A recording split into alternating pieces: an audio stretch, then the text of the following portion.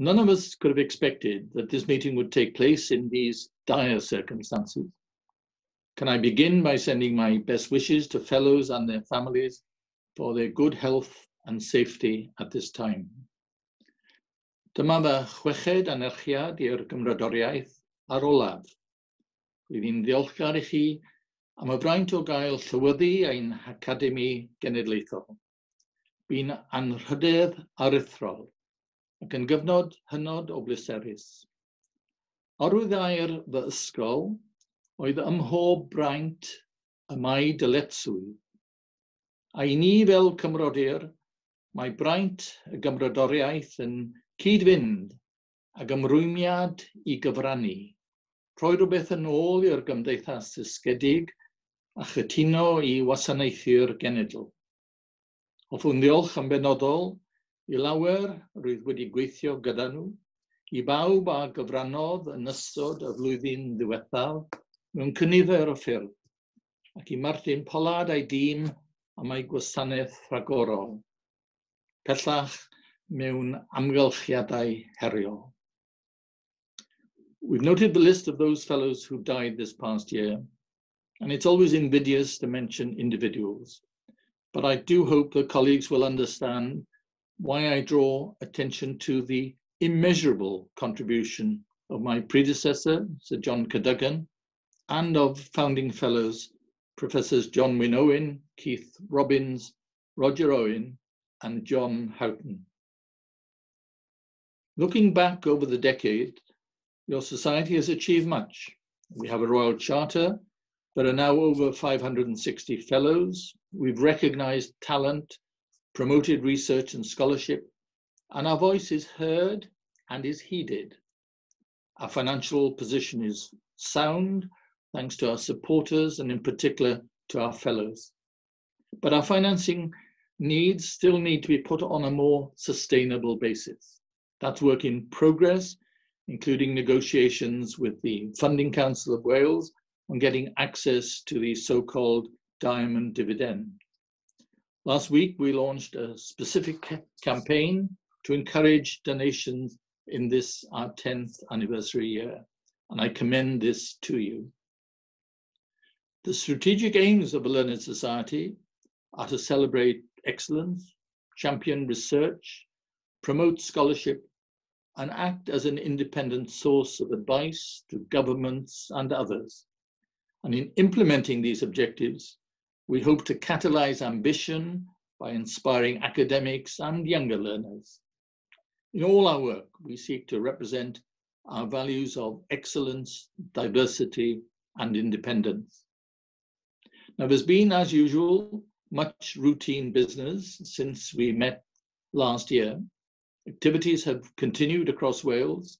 We've arranged lectures, supported events, awarded medals, and offered informed opinion to governments and legislatures. We're working constructively with other academies. We formed a Celtic Academies Alliance to consider issues of common interest. Now, I'd now like to highlight 5 particular areas of work during this past year. Your society made useful contributions to the development of the Welsh Government's international strategy.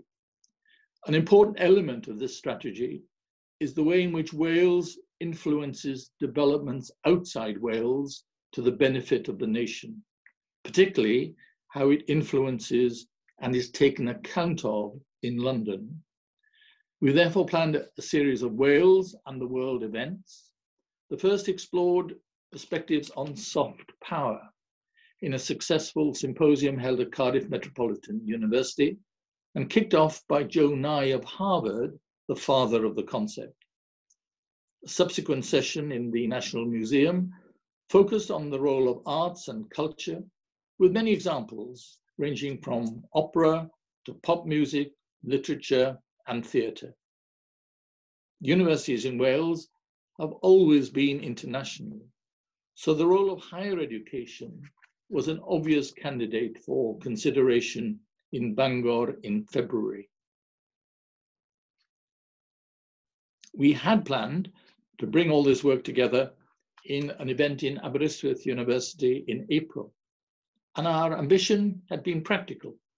What instruments are available? How, when, where should they be better deployed? What additional resources might be needed? And how could loose coordination make the overall effort more effective? In my view, it's not enough to critique policy. We have an obligation to make constructive proposals, and we have the talent to do so. Our intention now is to hold this wrap-up session as soon as possible, and it will be an important contribution to a post-COVID, post-Brexit Wales. Now, one of John Wyn Owen's last contributions to the Society was to brief me before I met the First Minister in December to press the merits of a One Health approach.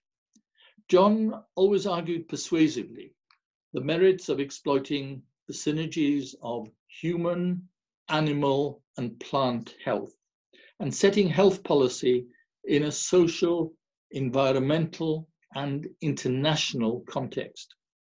And how right he was. Our work continues. We'll soon publish a pamphlet setting out the merits of a coordinated policy, and later this year, your Society will bring together the substantial expertise which exists in Wales. The challenges of the health service budget, of adequate social care, and tackling all the social deprivations that exist in Wales, they underline the crucial importance of this area. It's also a subject where Wales can be an exemplar internationally. Now, Wales studies are an important yet underappreciated field of study. As one of our distinguished fellows, Professor Wyn Thomas, would argue, we better understand ourselves if we understand the context of Wales, what it means to us, and where we come from. Much work and research takes place under the rubric of Wales studies. It's national and it's international at the same time, and covers a myriad of subjects. David Boucher has done much to bring practitioners and organizations together. In January, we published our first national snapshot of Wales studies research. And the concept is now recognized in the new school curriculum in the cross-curricular Cynefin approach.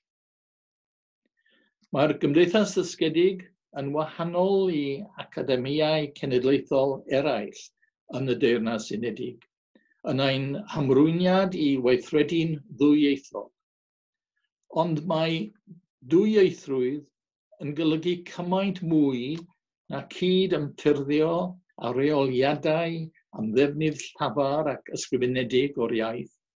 Mae dwyieithrwydd ac yn benodol aml eithrywydd yn cyfoethogi'r unigolion, yr unigolyn a chymdeithas. Roeddwn ni wedi cynllunio symposiwm uchelgeisio I archwilio gweddau niferus dwyieithrwydd, cymdeithasol, diwylliannol, economaidd, addysgol a mwy. A'i nod fel gyda chymaint o'n gwaith yw addysgu, ysgogi a chynhyrchu casgliadau buddiol a ymaferol. Bydd yn flaenoriaeth I ni fynd ati I ail-drefnu'r diwygiad hwn a gynlluniwyd mor dda gan Mererid Hopwood, Claire Gorara ac Enlli Thomas. Now, I've spoken previously of the role of the Fellowship and the Society as a source of inspiration to encourage not only researchers and academics, but importantly, to encourage younger learners. They face particular challenges, and I would like to see more direct support for them and for their teachers. We contributed to the development of a new school curriculum. Work continues to identify how we can match what schools and learners would find helpful with what the Society and fellows can provide. We are making progress on the new Welsh Young Scientist initiative. And last week, COVID gave us a constructive opportunity to launch the Lockdown Learner Challenge, a competition for year 11 and year 13 learners across Wales to help motivate their learning at this difficult time. I want to turn now to three significant future challenges. Universities have been facing turbulence these many years. Problems are now hugely exacerbated, first by Brexit and now by the consequences of the coronavirus. Brexit means the end of European financial assistance for our universities.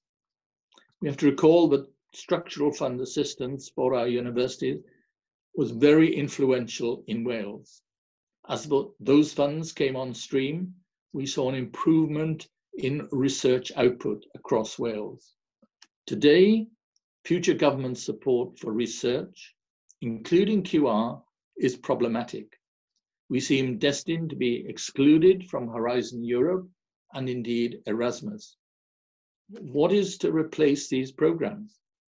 We're pressing for at least a maintenance of current levels of expenditure. Crucially, Wales must have a fair crack at access to available UK funding. Similarly, it's vital that Wales gets a need-based share of the proposed UK Prosperity Fund, which is due to replace EU support. COVID has devastated the work of universities as elsewhere. The traditional model is under huge threat. We can expect the number of international students to dwindle with a consequent loss of their important financial contribution. UK students are naturally keeping their options open.